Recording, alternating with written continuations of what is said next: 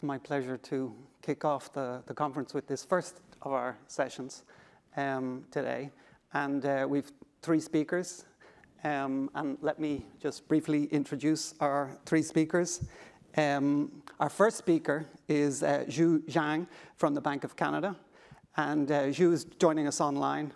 And I really appreciate you being able to join us online, Zhu, because I know you had logistical issues and very much hope to be here in person. But it's nonetheless great that you're able to join us online. And then our second speaker is going to be Jun Yang from the Board of Governors of the Federal Reserve System. And so welcome also Jun. And then our third speaker will be Giacomo Mangiante from the Banca d'Italia. We're going to proceed in this order, and maybe it's worth to just recall for everybody, the plan is to go with approximately 20-minute presentation to allow up to 10 minutes for Q&A with the audience. And we also have access to the online audience's questions, so hopefully I will also be able to channel some questions from the online audience to the presenters as well. So with that brief introduction, I suggest we dig in, and I could give the floor immediately to Zhu Zhang from the Bank of Canada. Zhu, the floor is yours. Thank you very much. Can you hear me? Yes, we can, yeah. Okay, great. Thanks very much for including our paper in this program. I really wish I could attend in person. Actually, I arrived in Frankfurt 2 days ago. Then I realized there are some issues with my visa, then returned back to Canada. Thanks again for offering me the opportunity to present our research virtually. This is a joint work with my co-author Michelle from University of Toronto, and Xinfeng is my colleague from Bank of Canada. The general disclaimer applies. So as motivated by the opening remarks of today's conference, we all know anchored inflation expectations are very important for central banks. Here we show you the time series plot of realized inflation and inflation expectations for Canadian household. Starting from 2021, we saw there's a steep increase of inflation in Canada as in many other countries. And then inflation started to going down and returning to 2% target as time goes by. However, if we look at inflation expectations, they are not returning at the same speed as the realized inflation. So in this paper, we want to understand what to communicate and how to communicate central bank messages, especially during special periods, we really want to push down inflation expectations for the household. There are a few important questions we want to address in this paper. First of all, we want to understand how the key messages from the central bank they can affect household inflation interest rate expectations. I know many of you have worked on this area, so in this paper we'll incorporate a few small twists. We are also interested in when household receive the messages, what they say, hear, and take away from the messages. Do they remember the messages afterwards, and do they pay more attention? And for central bank communications, we know in many central banks, we have scheduled announcements, we have press conferences and speeches by the central bank officials. So it's in real life, a central bank message providing is more like repeated information providing. And we want to understand how repeating information exposures will work. And we're also interested in how different groups will be affected by central bank messages. While we are searching answers for those questions, we came to a stream of psychology literature. Those literature suggests that the answers to those questions depend on what kind of formats or forms of messages people are exposed to and how often they are exposed to. So to set up our research, we want to present some key facts about central bank communications. First of all, in real life, central bank communications, they can take different formats. For example, this is Bank of Canada press central bank communications. We have a press release followed by a monetary policy report press conference. In press conference, we release a monetary policy report with descriptions, tables, and figures. And then the press conference, we have opening remarks, and then we have question and answer sections.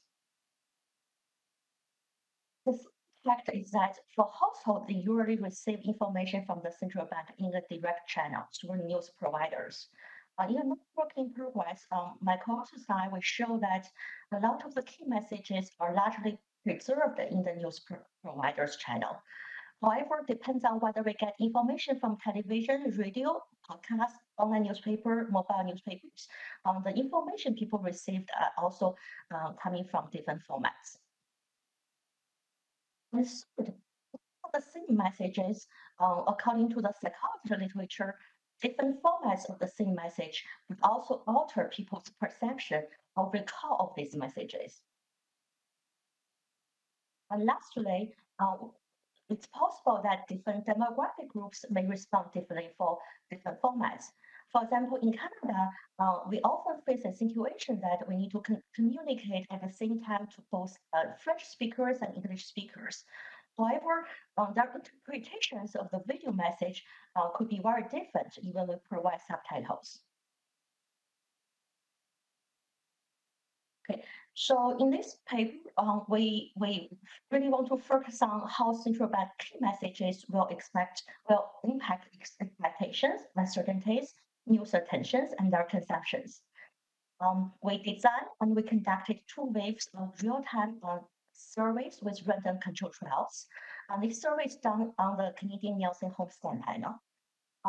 In the survey, we provide information using different communication formats from real-time Bank of Canada messages.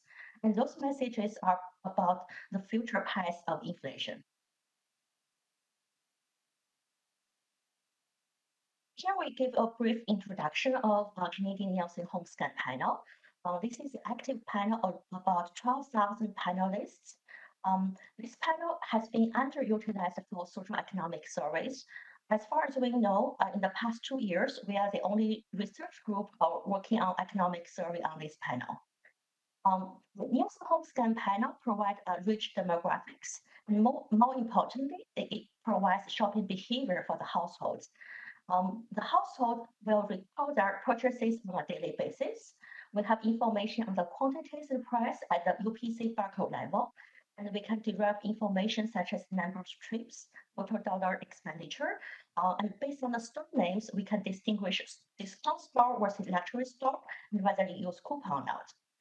And from this Nielsen home scan panel, we can also calculate year-over-year quarterly household level inflation rate. Here, we plot the cross-sectional distribution of the household inflation rate. So from the blue to yellow to black to red, we can see the inflation distribution has been shifting from right to the left from the first quarter of 2023 to the last quarter of 2023. And with Nielsen home scan panel, we are going to incorporate our customized survey. Those 2 surveys, they took place in the fourth quarter of 2023 and the first quarter of this year. And each week, we have about 5,000 survey respondents. From the survey, we are going to elicit actual demographic variables, how people consume news, their trust in central banks. In further beliefs, we are going to elicit inflation, interest rate, wage growth expectations, and also their uncertainties. And then we are going to conduct a real-time survey that took place right after 2 of our monetary policy press conferences. And in the treatment, we provide forms of the same messages. They are in the form of video, audio, text, and graph. And we provide subtitles for video and audio groups. So the messages we provide on our show later, they are the key messages. Because it's decided by our researchers, we also confirmed with the policy set. And also my co-authors now, we manually checked on the press conference day and the day after, we confirmed that all the major news channels in Canada, they have covered these key messages. And then we are going to elicit the beliefs, the posterior beliefs, and we are tracking the household about their shopping behavior. Another feature of our research is that we do two-wave surveys. They are 3 months apart. About 3,800 respondents participate in both waves. The advantage of having two waves is that we can look at persistent effects. We can examine information rigidity. In the second wave, we also ask about their memories about our first treatment. Another feature of the study is that on the second wave, we also introduce treatments. So there are some people, if they stay in our research for the two waves, it's possible they are being treated twice. And we also have people drop out, and we also have people newly participant in the second wave. So in this way, we can look at if the effects of single treatment will be different from repeated treatments, and whether single format versus diverse format treatment will be different. So here we show you the treatments in our wave one. We have video, audio, and transcript and graph. The content is, you can see them from the transcript treatment. It's about inflation to be 3.5 to the middle of 2024, and it's further in 2024 and reached 2% in 2025. It's coming from the Monitor Policy Report. It's released at the same time as a press conference. We simplified the graph so that it matches the description in the transcript. And in the second way, we reduce the dimension of the treatments. We have video group and we have graph. The information is similar. It has inflation closer to 3% in 2024, and then goes to 2.5 by the end of 2024 and reach the target in 2025.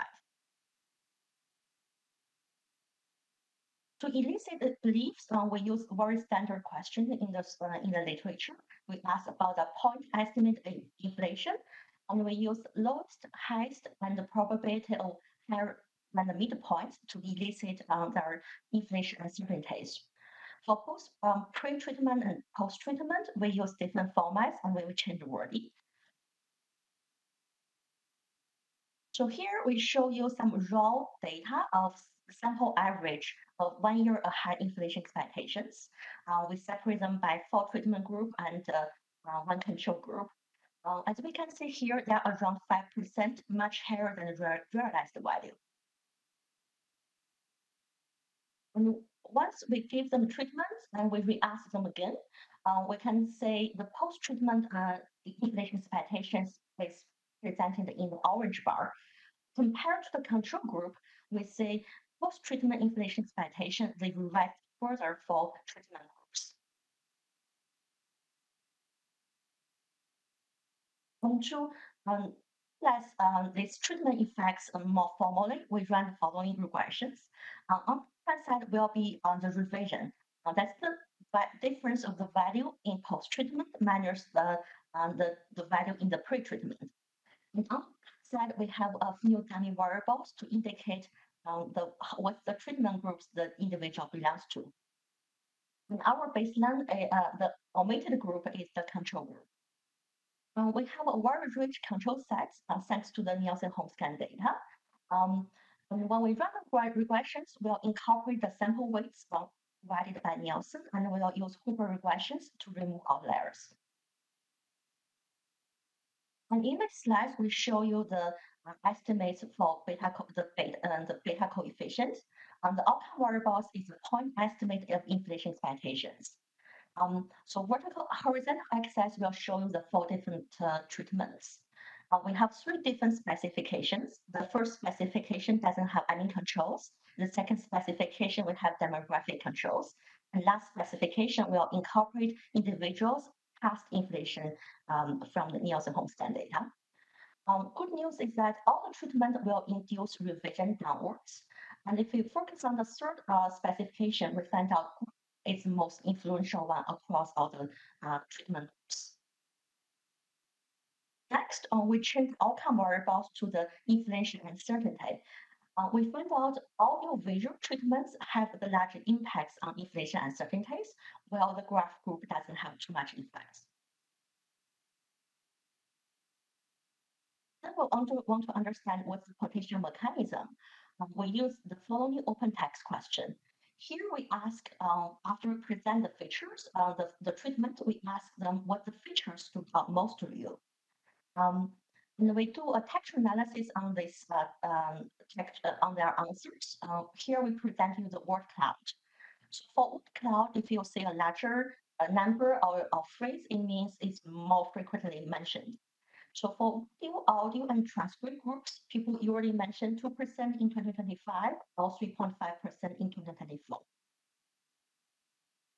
However, if we look at the word cloud for the group, people usually mention 2025 and mention inflation goes down or decrease.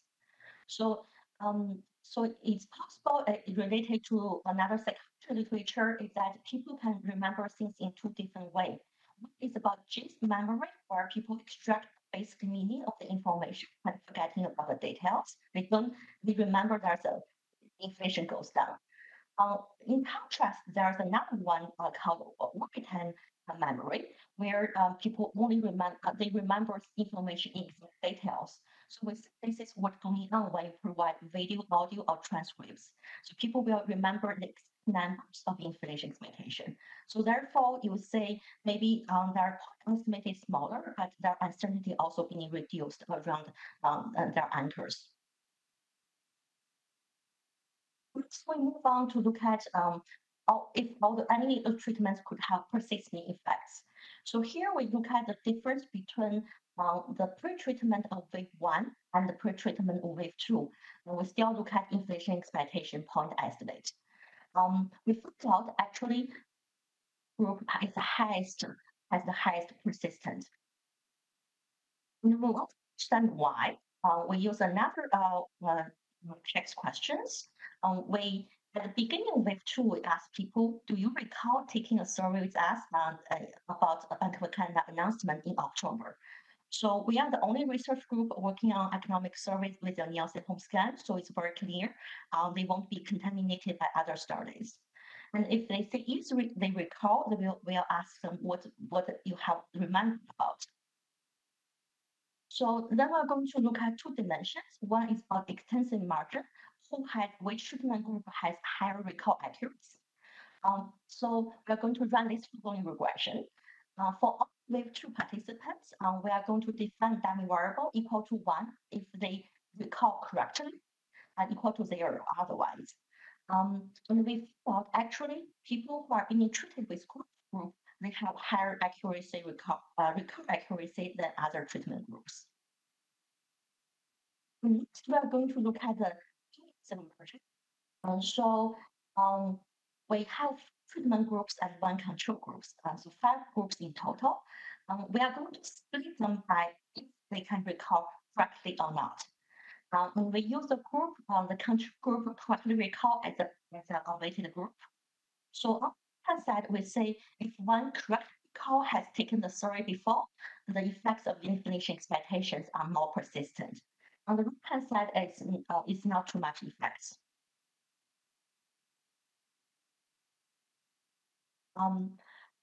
Okay. So we also look at some heterogeneities. We found out for the video, English speakers are more responsive. However, for transcript and treatment, English speakers are equally responsive. We ask people if they aware this message before. We found out most results are driven by people who are unaware. However, for the group, they still have large impacts on aware group. Since we have treatments in both waves and we have video clips of both waves, then we can explore some emotional intensity across the two treatments. Particularly, we are going to use a machine learning tool developed in another study we had with my co-authors. This machine learning tool will take the video and audio clip as input and will extract the voice, pitch, and facial emotions of our governors. So with those non-verbal emotions, we can demean and standardize his voice pitch and his facial expressions. So on the side of this slide, we visualize the emotion intensity for the 4 sentences used in the 2 waves. So you can see there are some variations in his voice and his facial emotions when he's delivering the key messages. And then we are going to run another round of regression. In this regression, we pull wave 1 and wave 2 data together. So on the left side will be the revision of these inflation expectations. And on the right side will be how much voice and facial emotions that each individual exposed to. So we thought higher voice pitch can help lower the inflation expectations. Related to psychology literature, higher voice pitch could be interpreted as a sign of confidence and can be used as a way to emphasize intended messages. So far we have treated each wave separately, or we can put different waves together. So this question is that could the treatment effects be class dependent? So that is to say, will how people are treated in wave 1 affect the average treatment effects in wave 2? So to do so, we are going to define a broad categories of treatment groups. So we use flow 9 graph treatment, and we have graph treatment, and then we have control group. Therefore, for individuals who appear in both waves, we can divide them into 9 different groups, depends on how they are treated or not in the first wave, and how they are treated or not treated in the second wave. We're going to run the following regressions. On the left side will be the revision of outcome variables in wave 2. So it's post minus pre. On the side, we'll distinguish by people not only by how they are treated in wave 2, but also by how they are treated in wave 1. Okay, now we present results on when the dependent variable is 2-year ahead inflation expectation revisions. So on the last 2 groups, they are control group before and being treated in the second wave. So it's very similar to our wave 1 results. But if we look at the first 4 groups, so people are both treated in different waves. The 2 in the middle, they are being exposed to diverse messages. And we found out in the second source specifications, if people are exposed to diverse or mixed messages, they have larger effects than a single format treatments. So we also have other findings. I'm going to go through them very quickly. We asked about their expectations for average Canadians' wage growth rate. There's little evidence that the effects is very small. We also have there's no effects on individuals' own wage revisions. There's a large effects on the inflation expectations, mainly by video group, and it's driven by people recognize it's our governor delivering the messages. They know Bank of Canada decide the interest rates. So we also look at the relationship between wage expectation and inflation expectations. We found out there's no evidence to show wage and inflation expectations has any pass-through. However, when we look at inflation expectations relationship with future expectations, we find a coefficient about 0.8. And we cannot reject the assumption of the coefficient of equal to 1.25, which is the parameters generally used in DSGE models. We did some studies about actions. There are more working in progress. We are still waiting for more recent home scan data. So the most preliminary results we have right now is about relationship between spending and inflation expectations. So we can capture how the log of the total dollar expenditures each week after they took our survey. When we look at the relationship between the posterior inflation expectations with this spending, we found out the coefficient is either 0 or smaller or negative with some significance. So this is to say if we provide information to reduce individuals' inflation expectations, we can say there's a boost of their spending growth rate. I think I'm a little bit run over my time. I'll stop here.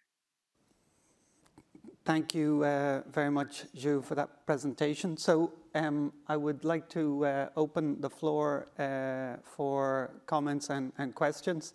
And I think I'm fascinated to hear. I think we're always kind of asked, you know, how to inform communication policy in practice. And I think this work is very much speaking to that in practice. What formats are useful? How persistent are they? What type of expectations are impacted by it? So I'm fascinated to hear what questions there are.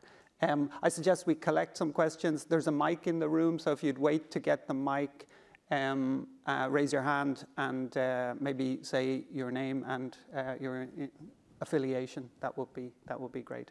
So I have one over here.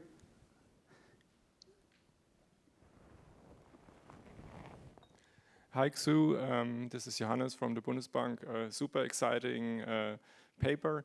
And I just have a small question. So on the first graph that you showed, it seemed that the treatment effects across the different groups were extremely similar, whereas the treatment effects that you next showed us seem to be really big. So I'm wondering, what is the reason for that? Is it because of the Huber regression or something else? Thank you. Thanks. Yeah, I have Wilbert.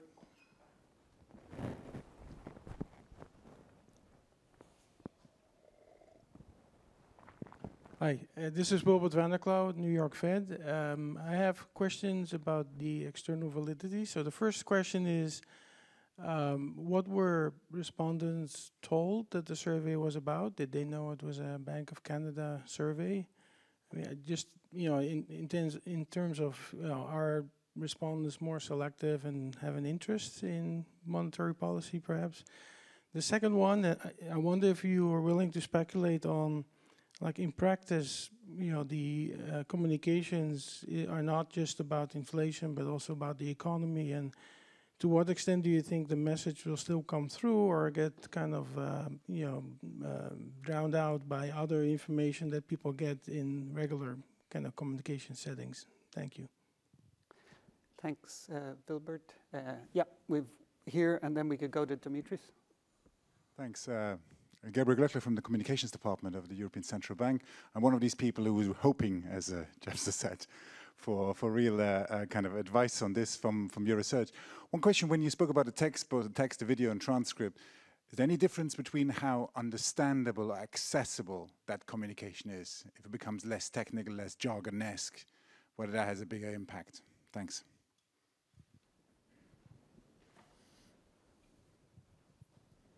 Thank you for this very exciting paper. Dimitris Georgarakos from the ECB.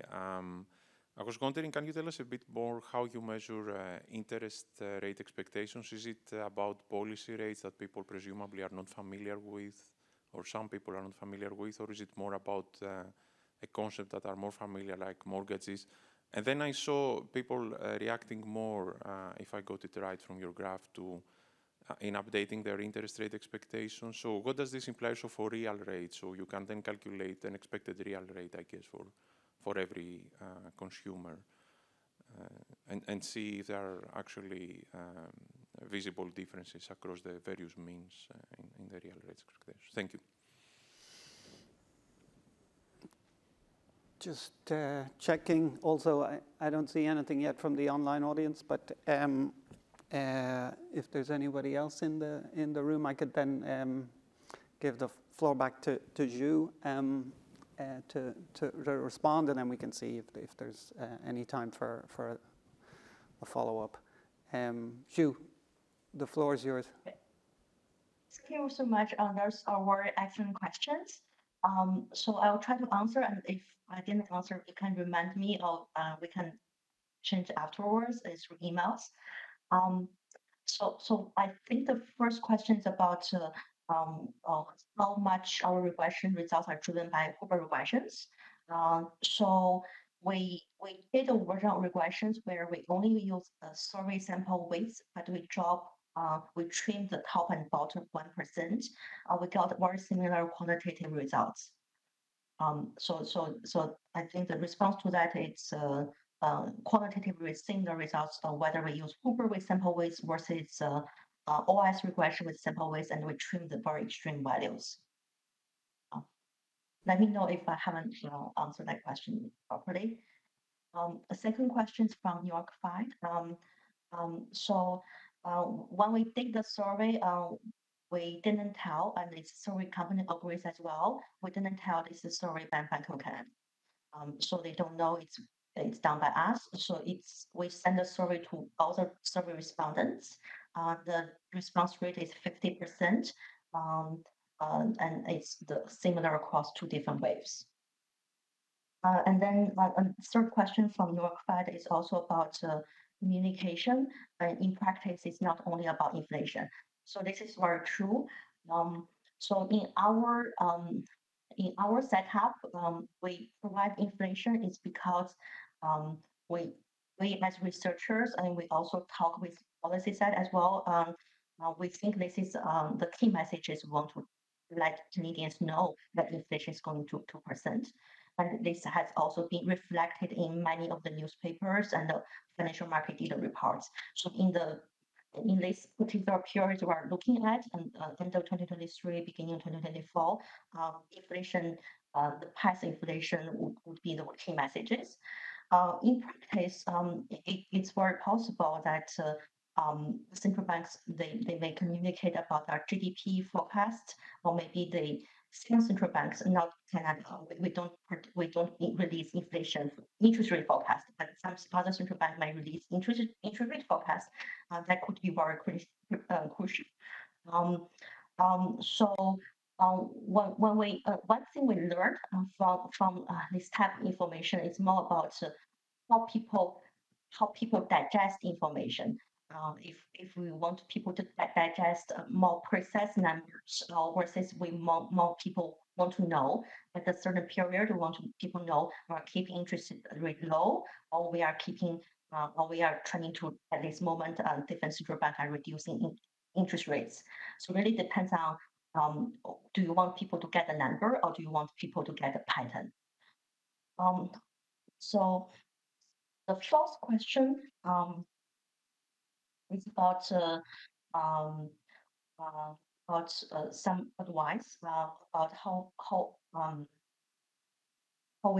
understandable about the big impacts.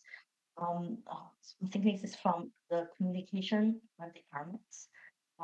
I may get the question wrong, but I feel the question is about what could be done by communication departments. So here, we find out the title of our paper is Show and Tell. So that's a teaching method. It's also referred as dual coding.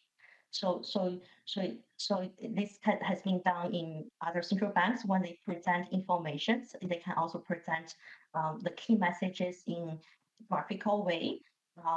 Or they make this graphical on the numbers to be easier to be downloaded from their website, or they make their key messages to be more explicit on their website. So therefore, that might be a way for journalists or even household to more likely to see those key messages, so they are more likely to be exposed to those messages. And another thing we learned from this exercise is by our audience, they are in French group and also in English group. We found out maybe graphical, it's more like a universal languages. So in certain situations, it could be more effective than like a video clip with subtitles. The fifth question is from ECB by Dimitri. The question is about how we measure interest rate expectations. So here in Canada, we don't have 30-year mortgage. We only have 5-year fixed mortgages or more variable rate mortgages. So we didn't tell them about monetary policy or policy rate target. It's too far away for those households. We asked them to imagine what could be the variable mortgage rate 1 year from now. So that might be the most related rate that they are familiar with. The sixth question is about nominal rate versus real rate. That's a very good point. So we asked about inflation, and we also asked about the interest rate. So then from the differences, we can look at how their real rate will be. We can infer their expectation for real rate. So one thing we are thinking about is, for example, in the last regression, when we look at how inflation affects spending, we can also incorporate as the difference between nominal rate and inflation rate, and the difference between wage spending and the nominal rate. So So in this way, we might be able to study, for example, how real rate affects our spending and how nominal rate affects our spending as well. So that's what we have in mind for this question. So exactly real rate and then real wages. Thanks very much, Zhu. I think that then uses up most of our time. We're very much looking forward to seeing the continuation of this research, and in particular the work in progress that you just mentioned there on also the effects on spending and economic behavior. So I suggest we move to our second presenter, which is Jun Yang from the Board of Governors. Jun, the floor is yours.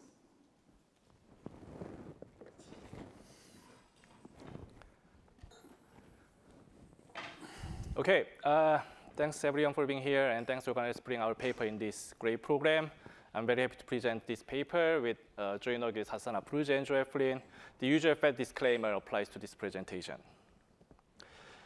There are two classical hypotheses for why money might be non-neutral in a price-setting model. The first of which is pricing frictions. Firms adjust their prices infrequently because of some menu costs or contract with consumers and so on, even if they have full information about the economy. The second is information frictions. Firms adjust their prices all the time, it is possible, but their beliefs are insensitive to economic news. On the pricing friction side, there is a large literature that studies how micro-evidence on frequency and the size of price changes can be mapped to monetary non-neutrality in the model. On the information friction side, we also have a large survey data that has produced ample micro-evidence that the average firm is highly uncertain about the aggregate economic outcomes. And also, there is a large heterogeneity in terms of firms' beliefs and their expectations in the survey data. However, what is missing in this literature is to understand how firms' measured beliefs can be used to assess the importance of the information frictions for monetary non-neutrality. So the central question that we are asking in this paper is that how the individual firms' beliefs can be mapped to monetary non-neutrality. And given the large heterogeneity we can observe in the survey data, we also ask whose expectations matter and what ways the expectations matter for monetary non-neutrality. And lastly, hopefully we want to answer the importance of the information frictions, and we want to compare that with the importance of the nominal rigidity by generating the monetary non-neutrality using the survey data, using the available data that we can observe in the economy. So to answer this question, we build a new model, and this model has two necessary ingredients. The first is infrequent price adjustment. We introduced this with a time-dependent fashion. So it includes the standard carbo pricing or Taylor pricing or a mixture of them. It also includes the endogenous information acquisition. So we introduced that as a rational inattention way. So firms freely choose their signal structure, their information set, given the cost of acquiring information. We are going to drive three key theoretical results. Our first theorem says firms do not acquire information in between price changes. They only acquire information when they change their prices. And when they do acquire information about the economy, they want to reset their subjective uncertainty to a state invariant level of the subjective uncertainty. And this gives some idea about the selection in information acquisition decisions, in a sense that when you look at the cross-section of the firms in the economy, then it is going to likely that firms that have changed their prices more recently are the firms who have a better information or who have a smaller subjective uncertainty about the economy. So this is an idea of the selection in this paper.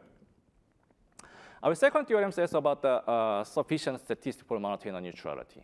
On top of the usual law of the nominal rigidity, that's the duration of price changes, we show that sufficient statistic for monetary non-neutrality only depends on the subjective uncertainty of the most informed firms in the economy. So the subjective uncertainty of the most informed firms, it basically answers the first question, like whose expectations matter for monetary non-neutrality. In our third theorem, we show that then, okay, so we have a large data about the price, micro price data. Is it enough to identify monetary non-neutrality using this price data? Our answer is no. Data on the survey, data on the firm's beliefs are not only sufficient, but also necessary to identify monetary non-neutrality. Then we are going to bring this model to the data. We use the New Zealand firm level survey data, and we are going to quantify monetary non-neutrality using this survey data on firms' uncertainty. And we have two quantitative results. Information frictions approximately double monetary non-neutrality on top of the usual load of the nominal rigidity. But the selection effects that I highlight in the theorem 1, the selection effects actually dampens this monetary non-neutrality about 50%.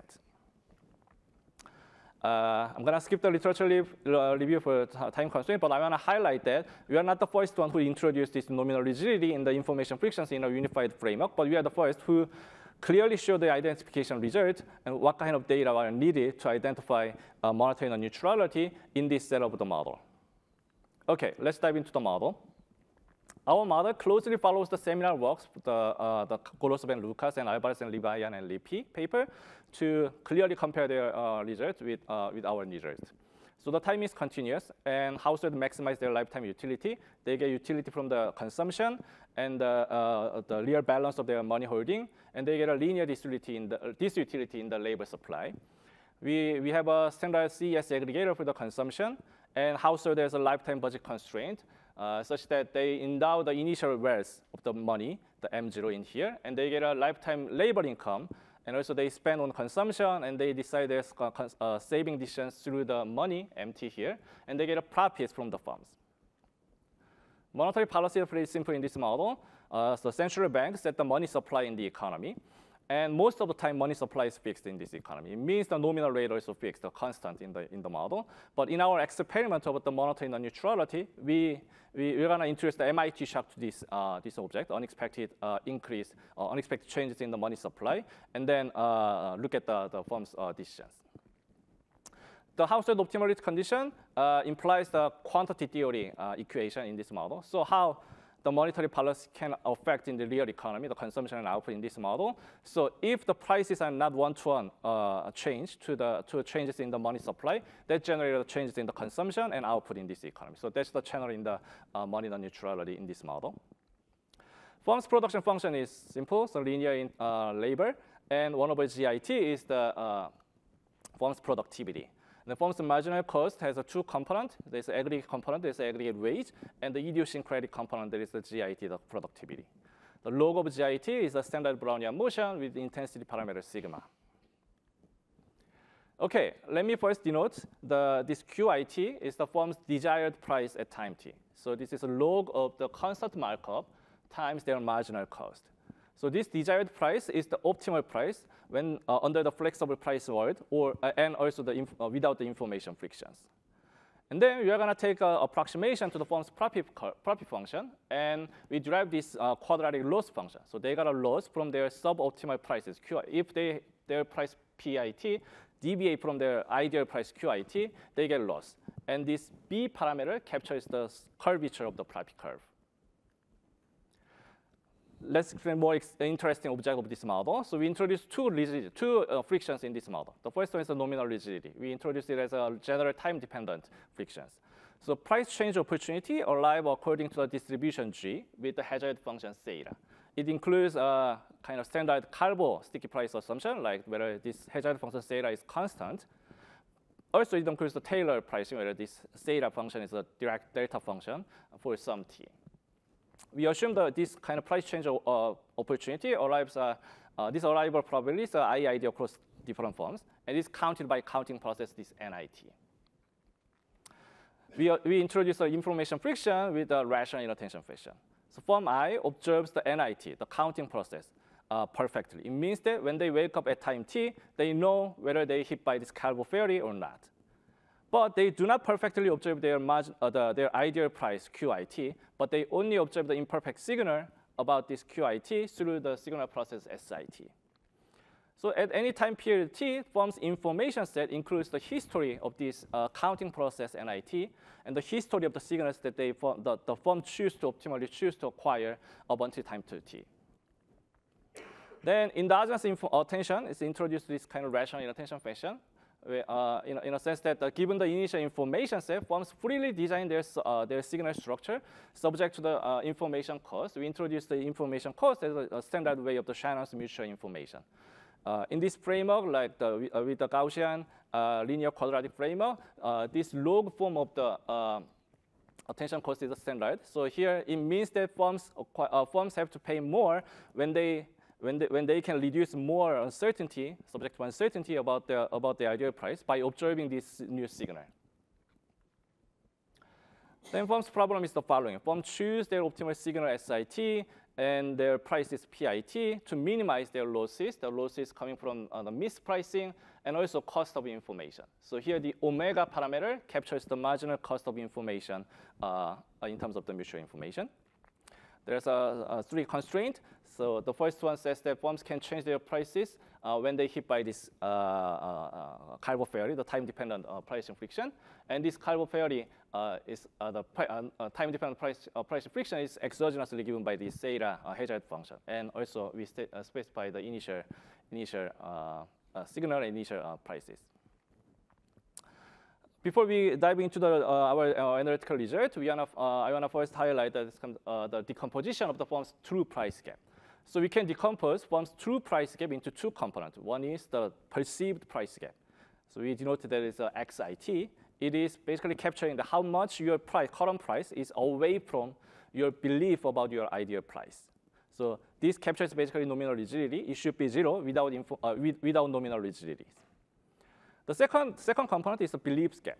The beliefs gap captures how much your belief about your ideal price is away from the true ideal price in the economy. Then this BIT basically captures the information frictions. It should be 0 under full information rational expectations. Then the firm's perceived losses can be expressed in this kind of two quadratic term with two state variables that separate basically firm's attention and pricing decisions. Firm's pricing decision, basically they control their perceived price gap XIT given information set. And in this setup, it is optimal to reset to 0 when they have this price change opportunity. Information policy is basically control for this UIT, their subjective uncertainty, given the price change opportunity and the past signals that they got. Okay, let me explain our first theoretical result. Our first theorem is about firms' optimal dynamic information acquisition policy. Firms in this economy only acquire information when they change their prices. So they do not acquire information in between price changes. The intuition is the following. So you can think about, because of the discounting, acquiring information in the future is more preferable for the firms. And also, because of this, the changes in the marginal cost, this intensity parameter sigma, it means you acquire information today. The value of information gonna be stale. So the value of information gonna be decreased over time. So it means you wanna acquire information when you actually need that information for your decision. So that's the reason why you have this lumpy information acquisition decisions in this model. And when they acquire this information, they acquire enough information to maintain a Gaussian posterior uncertainty to a state-independent level of uncertainty that is U star. We call it reset uncertainty. And this reset uncertainty is basically the unique solution of this first order condition. We can do, in our paper, we do some comparative statistic for this. But one kind of example that we can show is that the Taylor pricing in a limit case. As you can see in here, the U star, the reset uncertainty, decreases in the duration of price changes, and it increases in the cost of attention, that is omega parameter, and also it increases with the volatility parameter of the marginal cost. One important corollary of this theorem is that there is a correlation between firms' information acquisition decision and their time since last price changes. So as you can see in this corollary, firm's subjective uncertainty actually increases linearly increases in the intensity parameter in sigma. It means when firms reset their prices today, then they reset their uncertainty at U star, and going until they have another opportunity in the next period, their uncertainty is gonna be increased over time. It means some selection mechanism in this model. So as you can see in this paragraph, so at any point in time, price setting firms are the most informed firms in the cross section of the firms. So we have some selection in information acquisition in this model. Then we're going to ask what are the implications for monotone neutrality of this selection mechanism. Okay, to kind of derive some implications for monotone neutrality, I'm going to first characterize firms' response to a monetary policy shock, and firms' output response to the monetary policy shocks. Okay, let me think about the money supply increases delta percent at time equal to 0. Then firms' nominal wage also increase immediately to delta amount, and it increases their marginal cost, and the firms want to increase their prices. You can think about the firm that changed their prices H period ago, and now they get this price change opportunity at H prime period. With full information case, without information frictions, price will jump at a new level delta amount at the first opportunity of price changes. Then the contribution of these firms to aggregate output is going to be the duration since the shock happens, this is H prime, times the delta amount.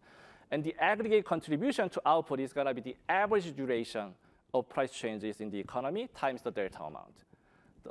It is basically the sufficient statistic that kind of usually in the time-dependent or state-dependent models have, like this duration is important to the monetary non-neutrality. With the information frictions, firms' nominal wage immediately increase delta amount at time t, but firm I's price no longer jumps to delta amount at the first price change opportunity because of information frictions. They don't know exactly whether their marginal cost increased by delta amount at that point of time. Instead, at every new price change, it gets close to the new level of the delta amount, and every price change, the size of the jump basically depends on the spread duration of price changes. Because if you change your prices a long time ago, then your uncertainty is going to increase over time, and now you have another chance to change your prices. You have to reduce your subject to uncertainty to a certain level of the reset uncertainty. So you're going to acquire a lot of information at that point. So that is basically captured by the jump in these prices, and this kappa, the Kalman game, basically captures this relationship. Then firm I's average contribution to output is going to be the sum of all these rectangles, and the aggregate non-neutrality is the sum over all the firms in the economy. Then we can basically this aggregate in the economy. You can derive the measure of the monetary non-neutrality that is widely used. The measure is the cumulative impulse responses, and we can think about the two types of shocks in this experiment. One is the shock to the firm's perceived price gap. It's going to be the observed shocks. In that case, firms actually observe that shock. It means the monetary non-neutrality only depends on the nominal rigidity part. It only depends on the average duration of price changes. Another type of shock you can think about is the shocks to the beliefs gap. It is an unobserved shock for the firms. In that case, on top of this nominal rigidity part, the D bar, there's an average duration of price changes. It also depends on the Kalman gains, average Kalman gains in this economy. So basically, the information frictions amplifies monetary non-neutrality in this framework. And actually, this D bar 0 times 1 minus kappa bar over kappa bar 0, that is kind of hard to measure in the data. But one nice theorem that we characterize in this paper is that this complicated object can be actually mapped to the somewhat simple two parameters that can be observed in the survey data. That is the U star over sigma square, the firm's reset uncertainty over the volatility of the marginal cost. Then we can kind of back out the load of the information frictions and the load of the selection for monetary non-neutrality. First, we can think about another economy where the information friction is just kind of exogenous. Firms get exogenous noisy information about the economy. In that case, monetary non-neutrality, the CII, depends on the average uncertainty in the economy, U bar, not the reset uncertainty in the economy, that's U star. So the difference between these CIRs basically captures the effects of the selection mechanism in our model, effects of the endogenous information acquisition. That is basically the difference between the average uncertainty U bar and the reset uncertainty U star. Okay, then how we can identify these objects using the data. Another kind of theoretical result that we want to show is that using it just for the micro data for prices, not enough to identify this monetary non-neutrality. In our third theorem, we want to show that the distribution of price change is actually invariant to this reset level of the uncertainty U star. And this condition of change in prices, the distribution is basically this normal distribution. So what you want to say in this theorem is that just looking at the price change data is not enough to identify monetary non-neutrality. We need another data, the survey data. We need the survey data about the firm's beliefs to identify monetary non-neutrality. And this basically also shows the sufficiency and the necessary conditions for the identification. So this proposition 2 basically captures the theoretical relationship between distribution of firm's uncertainty and the distribution of the time since firm's last price changes. The key implication here is that if we have the data on firm's pricing duration and firm's uncertainty about the economy, we can basically identify the CIR, the monetary non-neutrality. Now we are now go back to the data and basically quantify this monetary neutrality. We use the survey of firms majors in New Zealand. Yuri, Oli, and their co-authors implemented this survey data. We used 2 specific questions. The first question is about firms' distribution of beliefs about their own ideal prices. The question is, if your firm was free to change its price today, what probability would you assign to each of the following categories of possible price changes the firm would make? So this is basically capturing the individual level, firm level distribution about their ideal prices changes.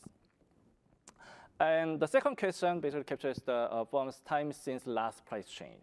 So when did your firm last change its price and by how much? So this basically captures the duration of price changes since the last price changes.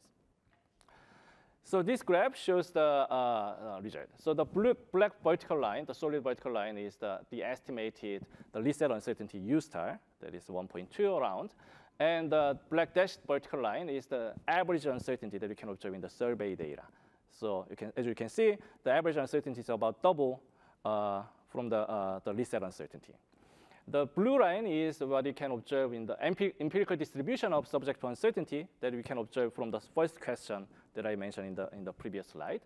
And the red line is the estimated distribution of uncertainty using the theoretical relationship between the distribution of subject to uncertainty and the distribution of pricing spells. As you can see, using the data, we can identify the U star, and also we can identify the sigma square, that is the volatility of the marginal cost. And we also measure the duration of price changes. Then that's all I need for identifying monetary non-neutrality. Then we can quantify the importance of uncertainty and selection using this model. So this CIR is the sum of the average duration plus the U star over sigma square. As you can see here, U star over sigma square, the load of information friction is as much important as the load of the nominal rigidity, D bar in here. But also you can think about the selection effects. Here, when you think about the average uncertainty instead of the least uncertainty in the economy, then it would overestimate the load of information frictions by more than 50%. So in sum, the load of nominal rigidity, the load of information frictions, and the load of the selection mechanism all equally contribute to the monetary non-neutrality. That is our quantitative finding. Okay, to conclude, we study how measured beliefs can be used to identify monetary non-neutrality. We argue that data on the cross-sectional distribution of firms' uncertainty and distribution of pricing duration are both necessary and sufficient to identify monetary non-neutrality. And information frictions approximately double monetary non-neutrality, but models with exogenous information would overstate by approximately 50%. Last thing that I want to say about the survey data is that while we implement the survey data with random sampling, that is important for unbiased estimation of population average, but we provide some example that where the average actually overstates the information, load of the information frictions. So the measuring the relevant expectations for aggregate outcomes requires theoretical investigation of whose expectations matter for which outcomes and when those expectations should be measured. Thank you so much. I'm happy to take questions. Thank you very much, June, for that. So I would again like to open the floor for questions with the same procedure as last time. If you mention your name and where you're from. Thank you. My name is Jonas Dovan, University of Erlangen-Nürnberg. I have a question to your modeling approach. So what you chose is an endogenous rational attention information acquisition process. And then on the other hand, this pure stochastic Calvo pricing mechanism. You could also do it the other way around. No? Imagine that firms are bombarded with some purely stochastic information and then based on that endogenously determine when to reset prices. Do you have any guess, or did you even try to assess how that would change the conclusion in terms of your 50% increase in the non-neutrality? Okay.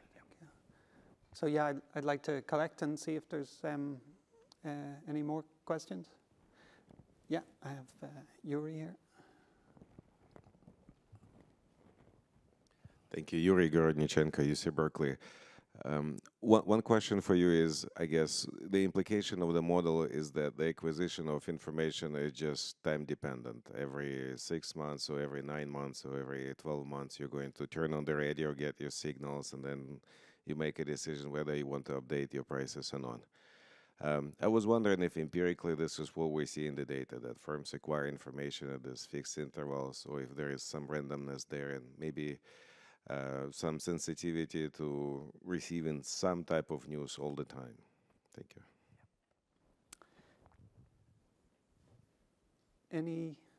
Any other questions? Yeah, we've one over here, and or two over here. Thank you. Giorgio Topa from the New York Fed. So I'm interested in your thoughts on this. So with Rafael, Wilbert, and other colleagues, we've done some work on firms' price setting behavior. And I guess two things stand out. One is heterogeneity. There's a lot of heterogeneity. You know, a lot of firms, as Yuri was saying, they acquire information all the time, more or less continuously, about what's going on with their costs, what their competitors are doing in terms of prices and so on, but they're subject to constraints, either contractual or otherwise, in terms of how often or when they can implement price changes. And so I was wondering if you had looked at the heterogeneity in the information acquisition process.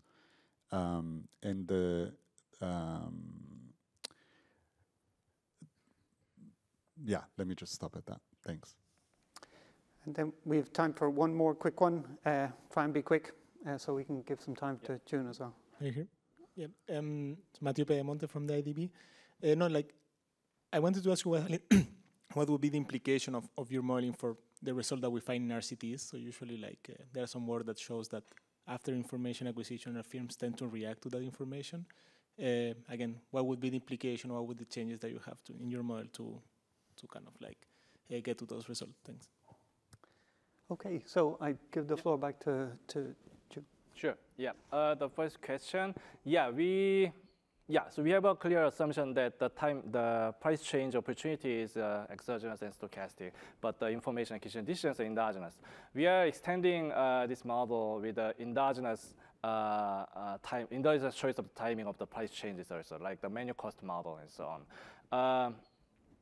What we haven't kind of quantitatively verified the importance of those in our model, but we think that this selection mechanism that we highlight in this model still operate in the model, the endogenous kind of the state-dependent pricing models also. One of my paper also kind of have some kind of simplified assumptions about the information acquisition distance, but that model with the manual cost with the information acquisition distance, there is still a selection mechanism in there. So the question is whether this quantitatively is important. That is going to be our approach that we're going to do in the next steps. But that's one thing that we're going to have in mind. And also the Yuri's question. Yes, we haven't kind of directly looked at the data whether firms' information acquisition distance are time dependent and so on. So, but one thing that we can kind of indirectly test our model mechanism using the data is that whether there is a clear correlation between firms subject to uncertainty and their time since last price changes. That actually we can observe in the survey data. So in a standard model with exogenous information and the caliber pricing, there is no relationship between them. So this kind of the kind of degenerate distribution about their subject to uncertainty. But what you can find in the data is that there is a clear relationship between the time since firms price changes and their subject to uncertainty. So that is kind of in favor of our model assumptions. And about the heterogeneity, let me go very brief. So we can observe large heterogeneity in both pricing distance and also information acquisition distance in the survey data. So the most informed firms have a kind of very small uncertainty relative to the average uncertainty. But as you can see in the graph that I show in the graph, there are pretty large tails in the survey data. So you can observe the large heterogeneity in there. I'll be back to Matthias' paper after the session. Yeah. Thank you very much, Chun. So I think then we want to move to our third presenter of this session, and I think we're going to stick with firms and move more back onto the empirical side of things as well. So delighted to give the floor to Giacomo Mangianti from the Banca d'Italia. Thank you for the introduction. Good morning, everyone. Thank you for attending this presentation, and thank you to the organizer for choosing our paper. I'm Giacomo Mangianti. I'm currently working at the Bank of Italy, so the usual disclaimer apply. This is a joint project with Federico Di Pace and Riccardo Masolo. And the title is Do Firm Expectations Respond to Monetary Policy Announcement?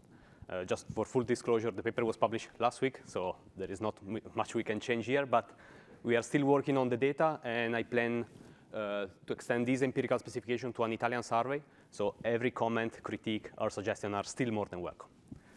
So let's jump in. I don't think I need to convince this audience that inflation expectations are important, and they've played a crucial role in managing the inflation surge in the last years. But it's important for central bank to understand how and through which channel their communication can influence inflation expectation. Because different agents, we know that respond differently to different form of communication. There is a huge literature on how financial markets respond to monetary policy announcement. They pay close attention to the central bank decision, and they swiftly react to any decision. More limited evidence has been provided on households and firms, mainly due to lack of data availability. This is changing over the past few years as we are realizing the importance of studying how households and firms respond to this announcement. In this paper, we focus on firm expectation for the UK and how do they respond to the Bank of England announcement of monetary policy decision. In particular, we exploit within-month variation in the responses to the decision maker panel survey by comparing the responses of filed a few days after with those filed a few days before a monetary policy announcement. The idea is that if you consider a time window small enough, the only thing changing between the treated firm and the control group, so before and after announcement, is the announcement per se. And the information set of the firms should be the same. The main finding we have is that expected price growth, so the focus is on own price expectation. Keep this in mind. The main finding we have is that price growth for a UK firm tend to respond to monetary policy decision if they involve a change in the policy rate. And the result is mainly driven by change in the left tail distribution of this expectation. At the same time, we document that firm expectations do not respond to monetary policy surprises the same way financial markets do. So clearly, we are talking about two different agents with two different expectation formation processes. On top of that, we document significant nonlinearity in the response of firm expectation to bank rate changes with respect to the size of the adjustment. Firms tend to respond to bank rate changes only if the size of the announcement is of 50 basis points and above. So the small adjustments do not really shift expectation. And I don't think I will have time to cover this last point, but just for you to know, we study which channel might explain this result, and one potential channel is the newspaper coverage. We show that the coverage that newspaper dedicate to the Bank of England decision has a similar response to the firm expectation. So the increased coverage only responds to bank rate changes. Announcements without these kind of changes do not pick up the same interest from newspaper. Again, this might not surprising, but we think it's an important result for central bank to know that firm expectations are affected the same way as newspaper coverage. I will skip, in the interest of time, the relative literature, and let's move on to the data. So we need to answer this question, we need two components, data on expectation and data on monetary policy announcement. Focusing on the data on expectation, we use data from the decision maker panel. Is a firm survey launched in 2016 by the Bank of England, the University of Nottingham, and Stanford University. It's representative of the UK business population. And firms are asked on a monthly basis. So the survey is monthly, but firms are asked once per quarter about their expectation about price and the overall economy. And we focus mainly on expectation about their own sales prices. Again, it started only in 2016, so it's rather limited in time, but several interesting monetary events happen in this time frame, starting from the COVID response of the Bank of England, and even more importantly, the tightening cycle that the Bank of England started to tackle the surging inflation rate. And our sample started in November 2016 and stopped in December 2023. So the question we focus on are mainly the following. So looking ahead from now to 12 months from now, what approximate percentage change in your average price would you assign to each of the following scenario? So firm choose from a lowest to the highest scenario. And then they assign a percentage likelihood, so a probability that scenario will realize. Having this framework in mind, we have a full distribution of the firm expectation, again, its own price, not inflation rate. So again, just to formalize empirically, so each respondent provide information about the future price growth over these 5 distinct values, along with the associated probability that the scenario will realize. So having the full distribution, we can compute the mean expectation simply as the weighted average of these 5 bins. On top of that, having the full distribution, we can also compute the median, the left tail, and the right tail of the distribution, which is something novel relative to the literature. We have the full distribution that we can exploit to evaluate how the decision of the central bank affect price expectation. Just for you to see, we have the bank rate from the Bank of England, this blue line.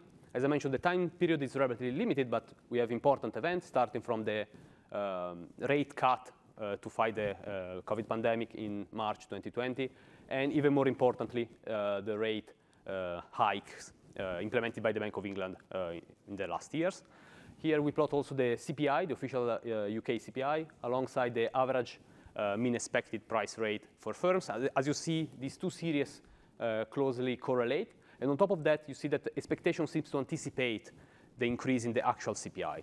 This is, again, to support the quality of our data. So as we mentioned, we need 2 elements to study how firms respond to monetary policy decision. The first one is data on expectation. And the second one is information about the information component of the announcement. If firms fully anticipate a monetary policy decision, then they shouldn't adjust their expectation because their information set already incorporated the decision. So we propose 3 different measures that should capture the information content of the announcement with increasing level of complexity from the firms. The first one is the simple bank rate policy change. The idea is that if firms are in a way naive or backward-looking, they do not incorporate, they do not adjust their information set between policy decisions. So the simple bank rate is the shocks for firm.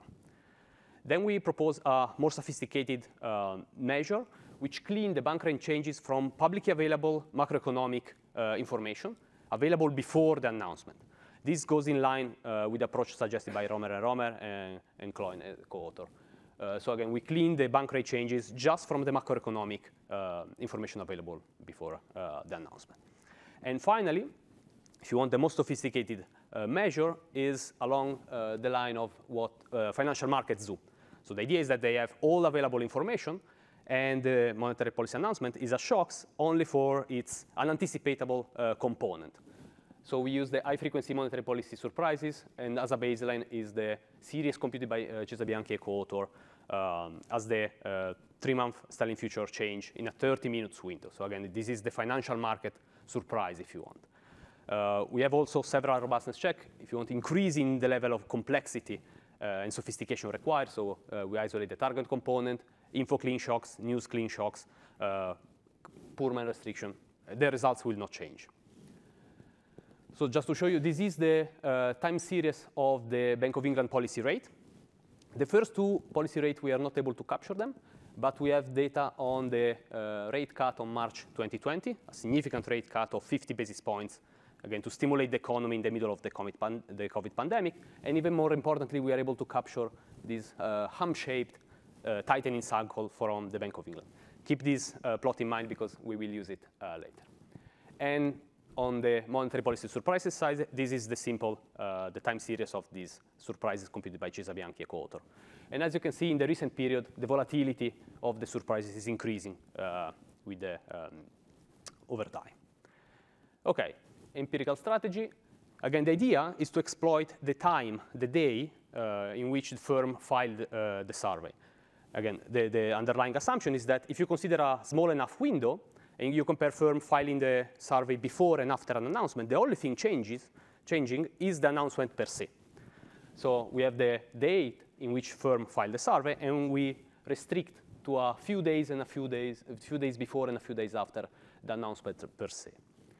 And this is the distribution of the responses throughout the month. And you see we have most of the firms respond during the second and third week, and only few firms respond at the beginning or at the end of the month. So if an announcement happens either extremely late during a month or extremely early, we lose it because it's not in our sample.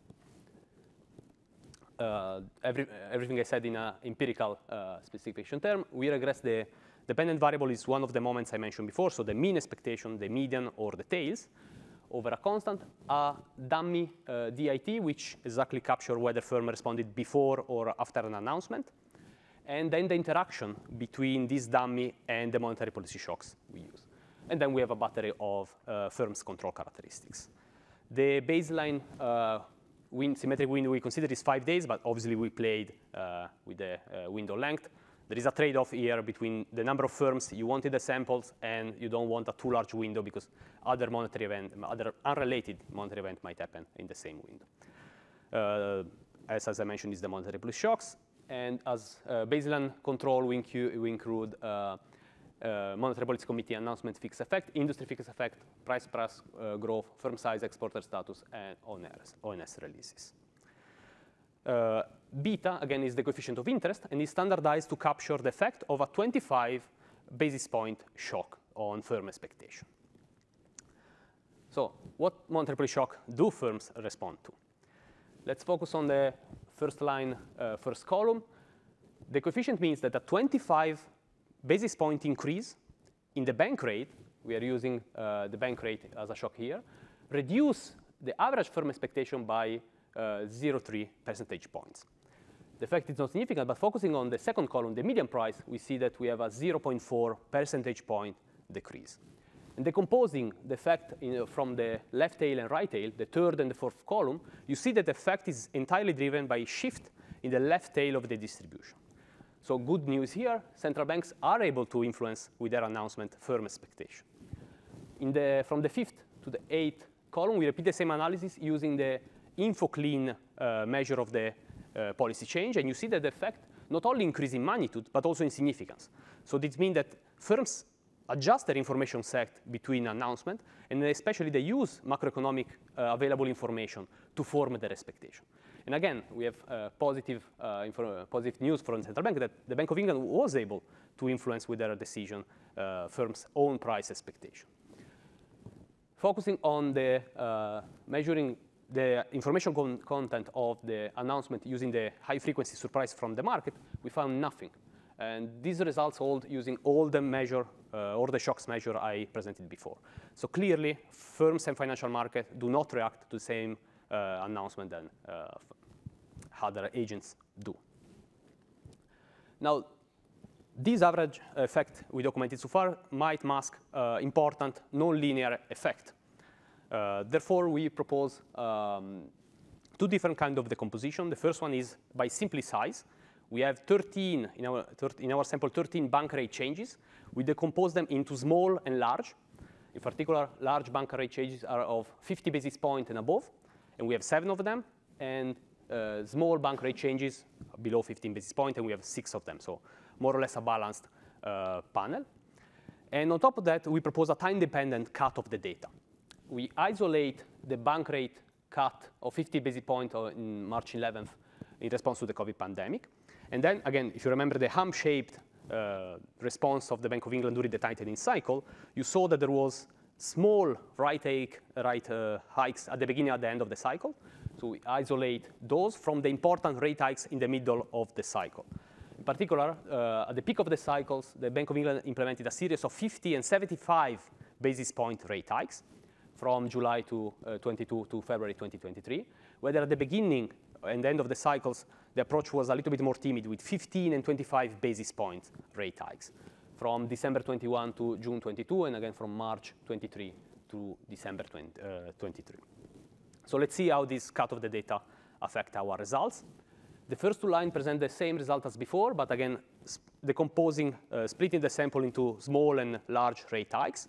And you see that the effect is mainly driven, actually entirely driven by large rate hikes.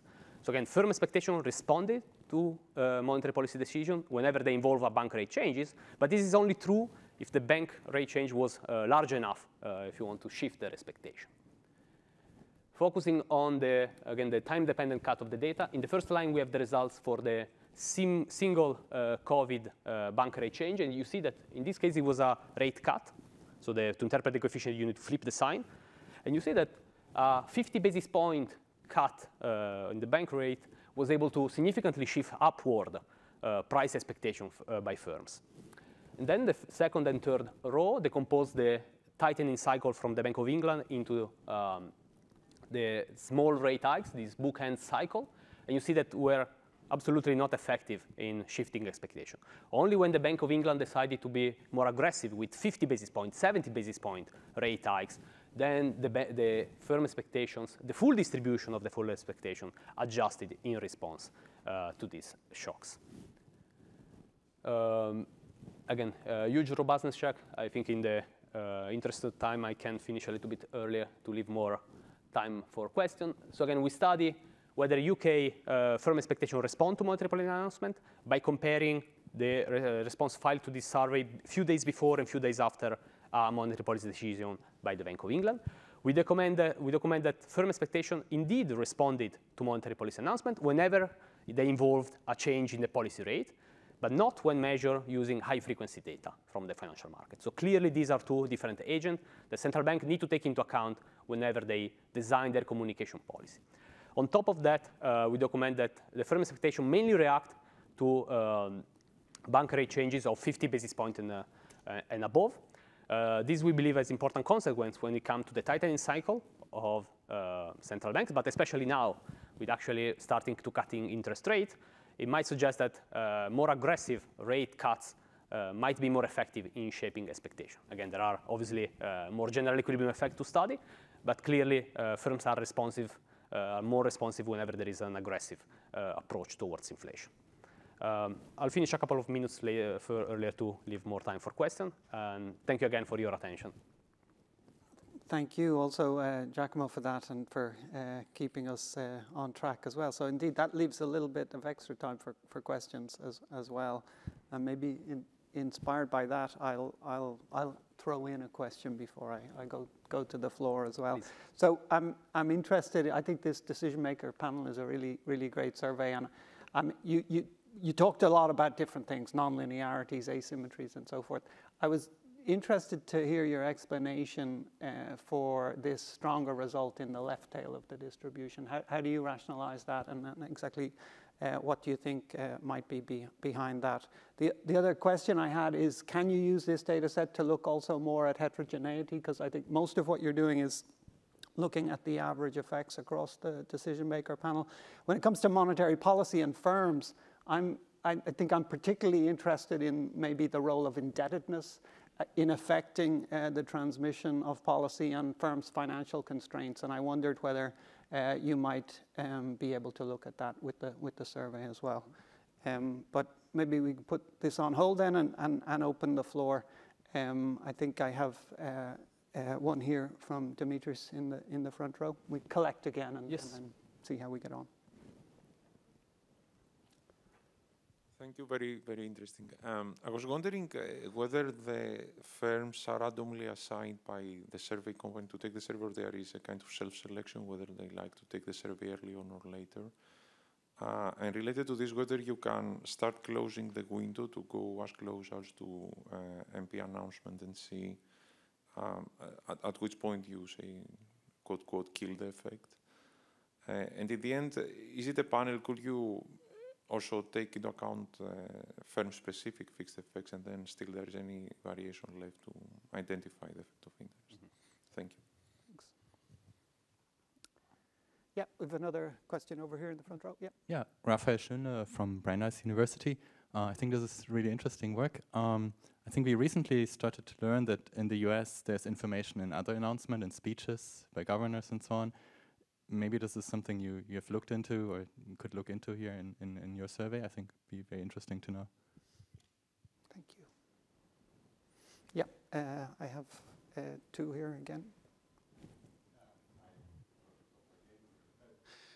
Just following up on Geoff's comment, I was also interested in the heterogeneity of the response of firms. So I noticed in your empirical specification, I don't think you interact the dummy with firm characteristics, and I would tell you a little bit more. You know, Geoff mentioned financial constraints, but also the industry that firms are in. You know, there is this conventional wisdom that, for instance, the housing sector is more interest rate sensitive. You know, do you see that in the survey as well? Thanks. Yep. Yeah, Matthew Beaumont, IDB again. I was going to ask you if you have like any information about how much information firms have before and after. I know you focus a lot on the interaction, but actually only the dummy like can say how much people acquire information more generally, and if you can control like measure that, because like I guess before and after the information set of the firms might change. I think it would be interesting just to know how endogenous people like are acquiring information. Yeah, we have one more back here.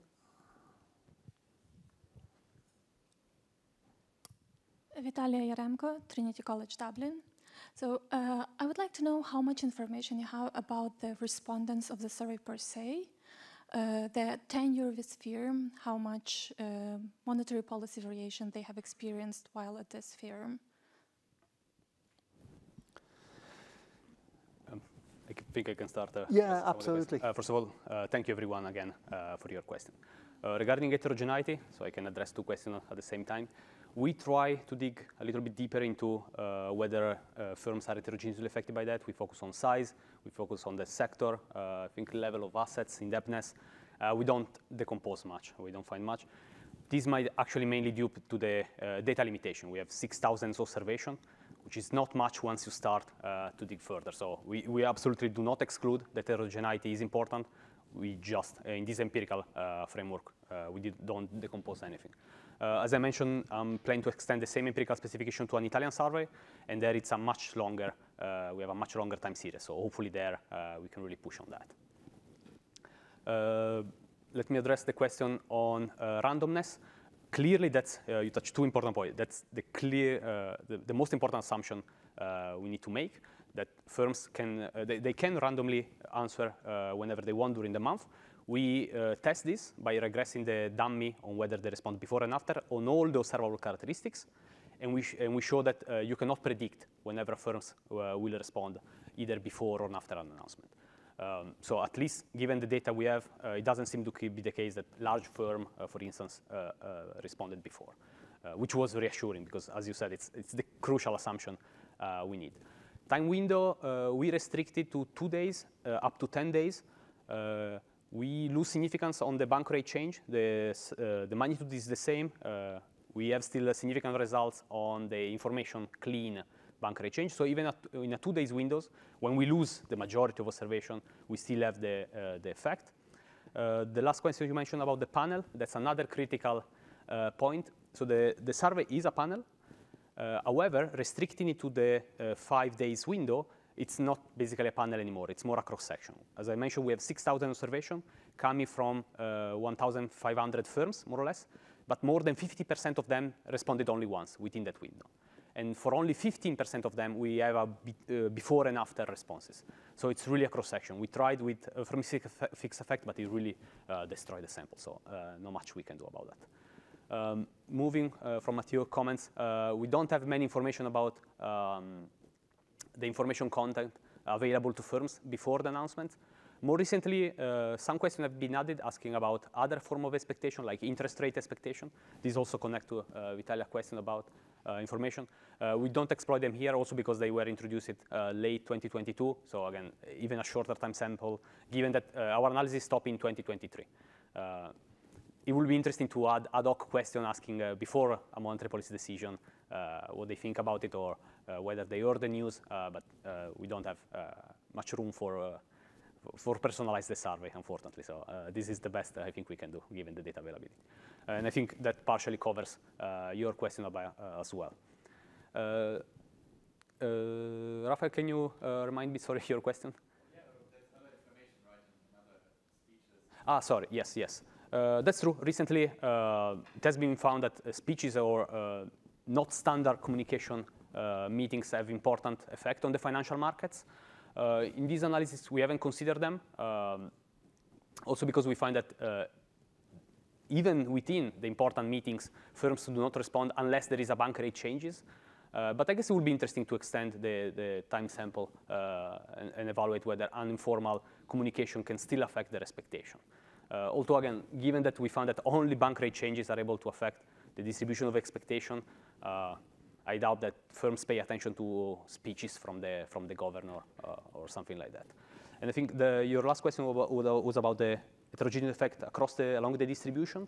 And actually, the fact that the left tail is the most responsive is in line with theoretical literature, suggesting that it's more expensive for firms to misinterpret change in the left tail of the distribution rather than the left tail.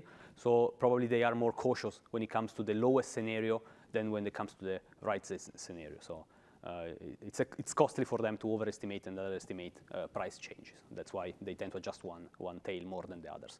But it might also relate it to the kind of bank rate changes we have in the sample. Most of them are rate hikes. Only one rate cut, but it was a major one that shifted the entire distribution.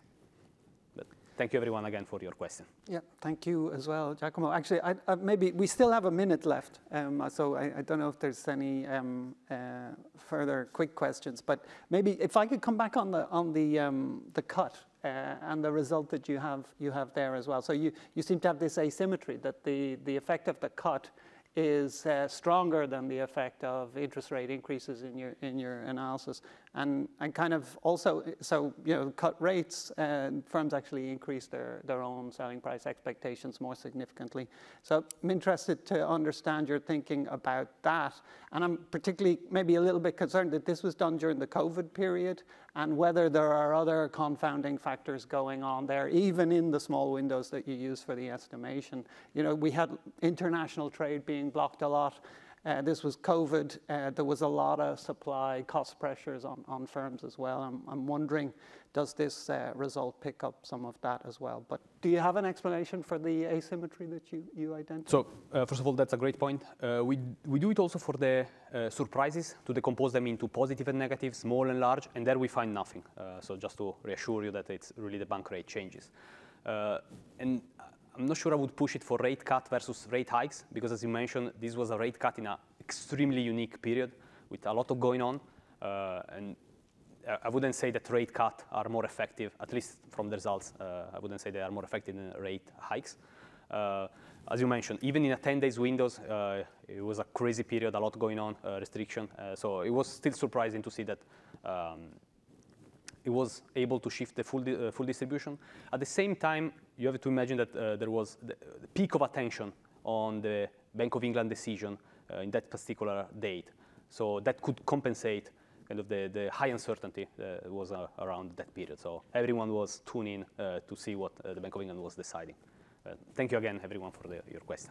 Thank you, then, Giacomo. So this brings us to the end of the first session. A big thanks to the three presenters and to everybody for the audience engagement as well. We're going to move to a coffee break. We have a short coffee break, so we've 15 minutes, and we're coming back here to start with session 2 at 11 a.m. But before we go, I'd just like to see if we can thank the presenters for